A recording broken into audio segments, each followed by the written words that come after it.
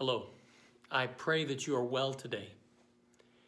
I pray that this day finds you in the confidence of God's love for you in Christ. And we begin a new series today, this first day of the week, Monday.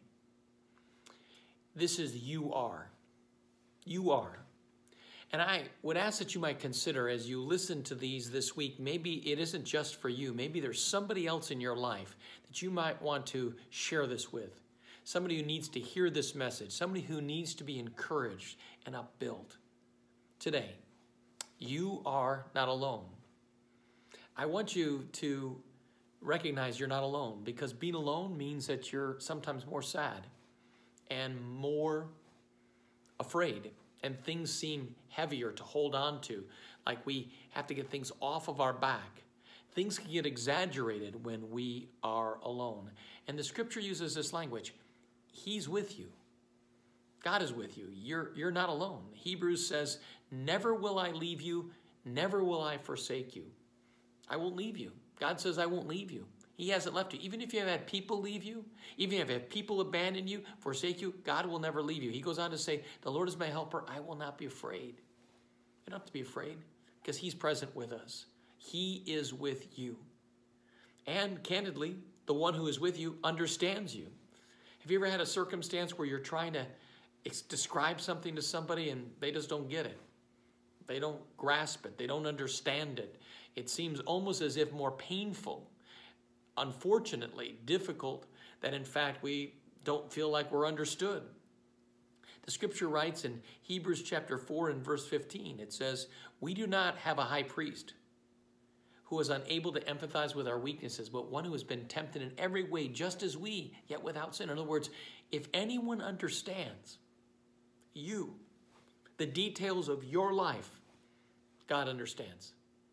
Maybe people in your life don't understand. Maybe people who have the same blood in their veins don't understand. Maybe people who are in a relationship with you for a lifetime don't understand. But I'm telling you in clarity, God understands.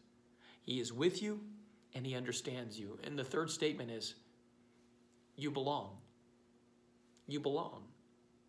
You have a place, something much larger than your life, something much larger than my life. Before my life, after my life, before your life, after your life, we are part of God's redemptive history.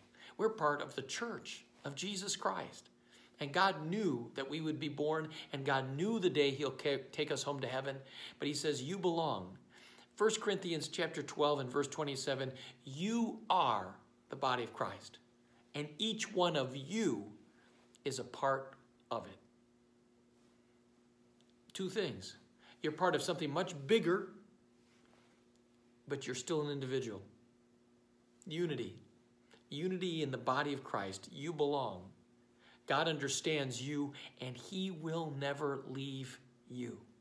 You're not alone. Being alone is painful. We get confused in our thoughts, but I say to you with clarity, you're not alone. You will never be alone, because He will never leave you and He will never forsake you.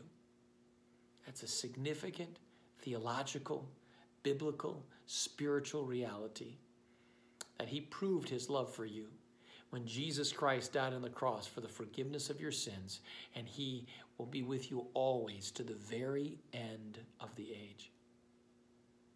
Brothers and sisters, as I mentioned, maybe there's somebody else in your life who needs to hear these words. Somebody you were thinking of, even as you were thinking about these words for yourself, maybe there's someone else. Maybe share it with them, that they might be encouraged, that they also would know they are not alone. Let's pray. Dear God, we thank You that we're not alone. We thank You that we belong to You. We thank You that we are part of something much larger, the church of Jesus Christ and the redemptive history. We give You thanks, Lord God, that You are the one who understands us when we don't even understand ourselves and we can't get other people to understand. But especially, we thank You that You'll never leave us and that You are a helper.